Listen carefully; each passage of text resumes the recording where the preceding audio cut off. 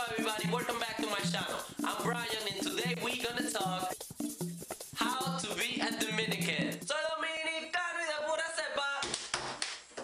Dominicans in the United States have established a presence on the internet by creating videos in which they define and parody Dominicanness. I call this phenomenon Dominicanation. Or, why are all the Dominican kids laughing at themselves? Dominicano. Dominicano. Dominicans are not the only ones exploring identity through humor. Many Latino vloggers have made a name for themselves by making fun of themselves and creating connections to others like them.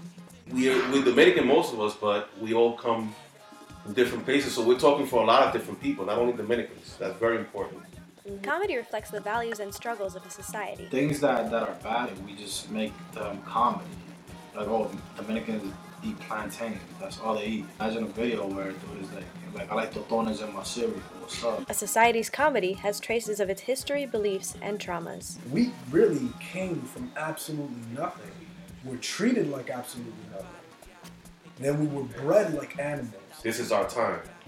We have a voice now. There's a reason why we're all here. Molding, reshaping, creating Dominicanness.